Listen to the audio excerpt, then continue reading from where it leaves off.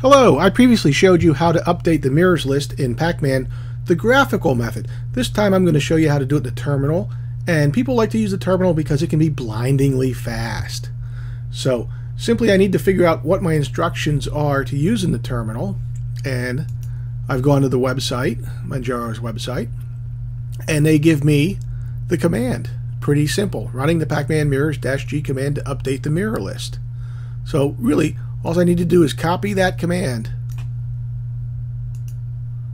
I open up my terminal, push down on my mirror, on my middle mouse button, my mouse wheel, and run it. And I am updating my mirror list through the terminal. That's pretty fast.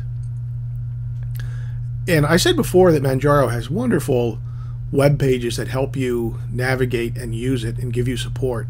And this is just a sample one. But when you initially load the program in, it'll create bookmarks for homepage, forum, and the wiki. So that's very nice. Okay, after you run the mirror update list and you're accessing the fastest mirrors for your area, you can also then synchronize the Manjaro servers. And that's going to make sure you have the most up-to-date programs in your database. And you use that command there. Sudo pacman -SYY. You always want to be careful with the capitals.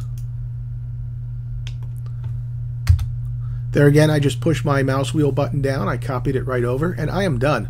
My mirror list is updated, and my packages are synchronized with Manjaro's servers. Wonderfully easy and very quick. Thanks for watching.